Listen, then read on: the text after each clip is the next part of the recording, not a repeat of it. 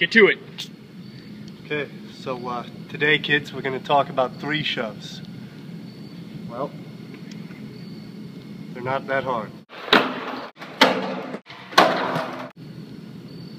don't know what else to say.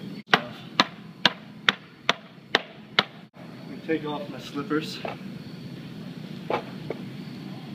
Alright, foot placement for a 3 shove.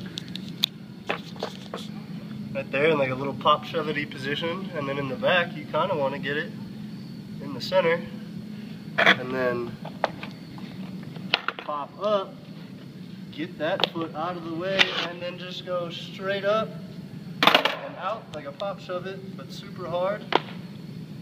And you should land bolts and roll away with that fake steez that everybody has nowadays. And don't do an impossible.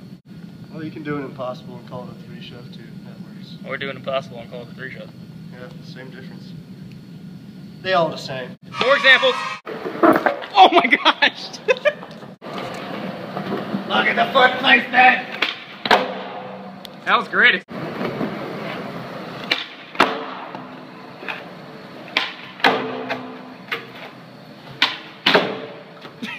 270 shove. Yeah, whatever.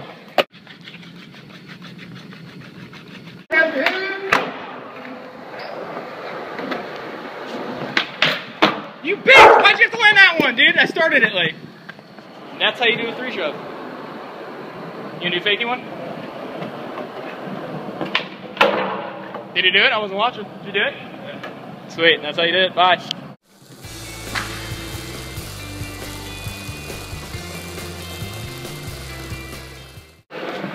Sledge 3 shove.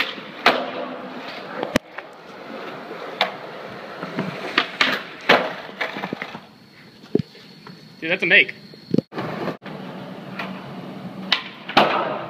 Ooh. Phone's at 8%. Let's do this line.